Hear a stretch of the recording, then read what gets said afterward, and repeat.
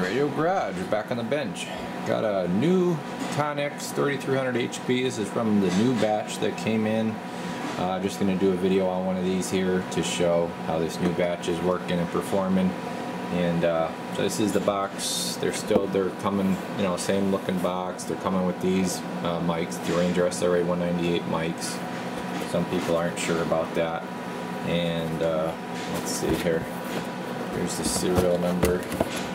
So it is a 21, and that is what? I can't see, 12. So 1221. So these are from December.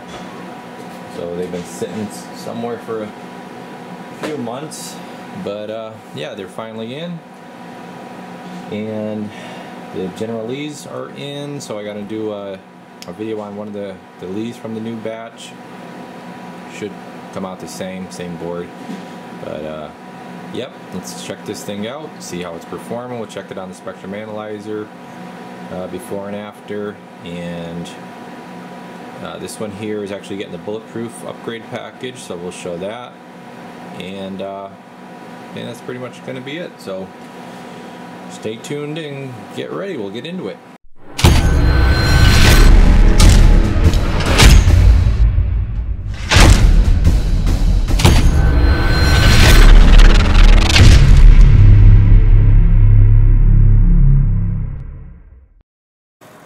Alright, so here's the inside of her. Just got done bulletproofing her. And we got your, let me just go over this here now. Got your caps upgraded, main DC, 8-volt regulator, power wires, ferrite chokes, your antenna wire. It's now a piece of stranded Teflon. And your SO239 is Loctited. Now this new batch, they're still not tightening these all the way. So even if you do not get the bulletproof package from me, I always give that a tighten. What else here? So we did your audio upgrades. We did your AM regulator right here. All right, you can see that. So that's upgraded along with your other modulation transistor back here, and pulled all these off, re-greased these. Now this one here was cracked, so I replaced that one. You had one cracked insulator from the factory, so that was good. We checked these, pulled these all off, re-greased them. So there's some fresh heat sink compound. I don't know what the heck kind of compound they use, but like the stuff's already dried out before the radio's even used, so kind of junky stuff. This one here is actually loaded with compound, so I actually pulled that off and cleaned that up, put the right amount on. And same thing with the 8-volt regulator. So we are looking good. There's some of the parts that came out of it. So yeah, I'm just gonna get this thing buttoned up and go over the results. And actually, no, actually, I have to. What I want to do is I want to show it on the spectrum analyzer before I do anything. So let me get it hooked up. I'm going to show it on that. Alright, so we got it hooked up to the spectrum analyzer. All I did since the last clip there, I just secured the echo board now, so that's in there, so it's not flopping around or touching anything while the radio's on. And we're going to come over here, and we're at 5 megahertz span, 27205 right there. Okay, and we're going to check it out. So we got a bunch of crap coming up. Okay, so got about a 40 dBm carrier there. This stuff's about, it's still below 0, but I would like to think we can get rid of that. Alright, here's 15. See what it looks like. Just kind of look at all that crap now. Look at all that. You're going to see all that go away. And that's what takes a while to do these. Again, crap. Check 60. Okay. So I'll go out to 150 just for the heck of it. Yeah. Alright.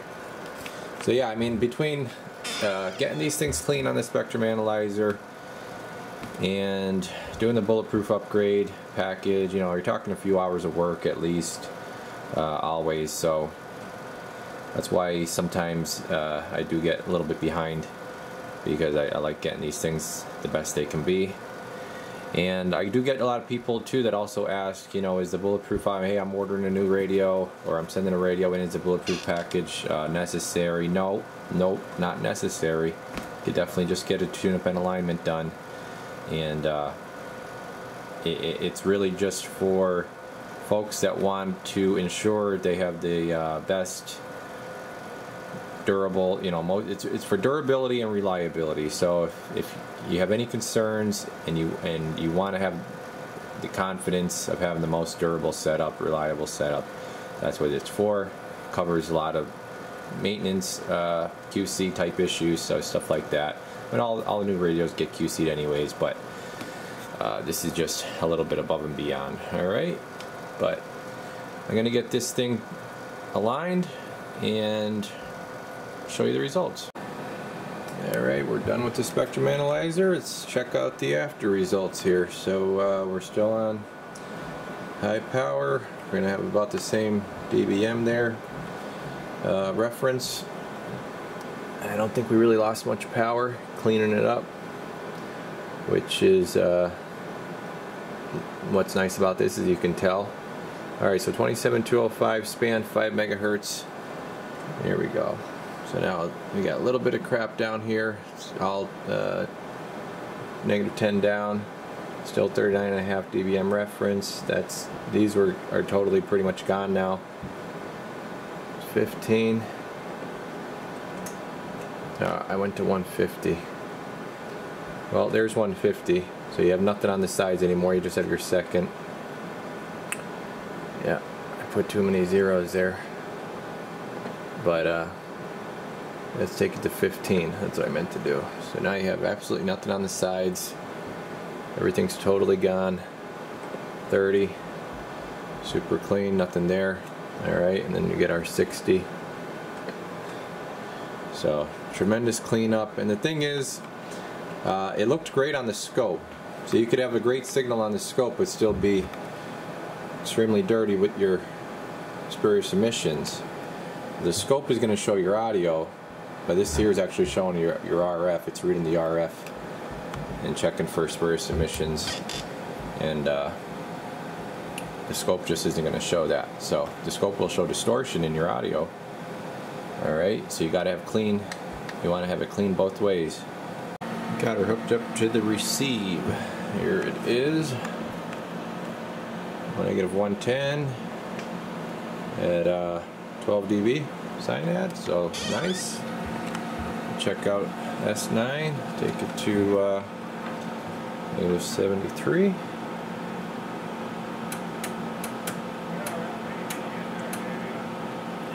Got that lined up. And looks a little off because I'm not dead on with the... There we go. Now I got it lined up because the radio wasn't straight on. Alright, let me pull that out. Whoops. We'll dial this down, let you see where you could hear it, how far down. Now I can turn this back up.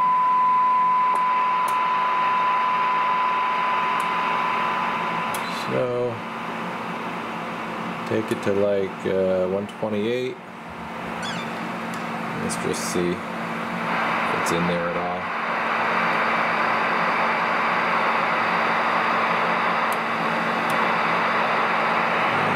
Not really. Let's go 125. Yeah, I can hear it now coming up.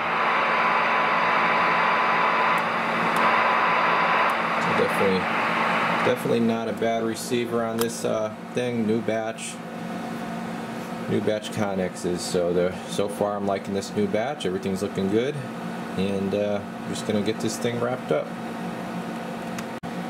Yeah, alright, got her set up for transmit here, and I just forgot to mention too about that receive test. The modulation there was just set at 30%, so keep that in mind. I didn't bump it up to 100 or anything like that when I went way down low. Alright, 50 watt slug here on the left. He is not running an amplifier or nothing like that, so got the dead key higher than what you would see when I set them up for amps. But let's just see here what the low and the high power is set at. High, we got, looks like real close to 9 watts on the bird and about a little over 8 on the LP. Here's low, got 3.5, 3 on the LP, 3.5 on the bird. Okay, and then just check out the power, peak power. Hello audio, 1 2 3 4 5 5 5 5 5 5 5 5 5 5 5. Okay, about 60 watts peak, and average about 12 average. So awesome numbers. Here's the low, and I did forget to put in my batteries for the peak kit. Peak kit's dead right now. But check the low out, low power. Hello, 1 2 3 4 5 5 5 5 5 5 5 1 2 3 4 5. So it's really hanging about 25 or 30, but it's catching the peaks and it's making it show the same as high power. But when I talk on low, like sometimes these LPs are a little bit hard to read, but watch where the meter stays when I talk on low. It stays right around down here for the most part. And then when I talk on high, this is on high now, 1 2 3 4 5 5 5 1 2 3 4 5 5 5. It keeps banging off that 60, so I know it's a little bit trickier than reading the bird, but alright, so that's that on transmit. Now let's see what this thing sounds like over the air. And I actually have the Ranger on today because the George is giving me a little bit of trouble. I have to take a look at that. So let me get the channel on here, 25. Oh, actually, you know what? I actually forgot to show it on the scope here. Let me go back to 20. And let me get this plugged in.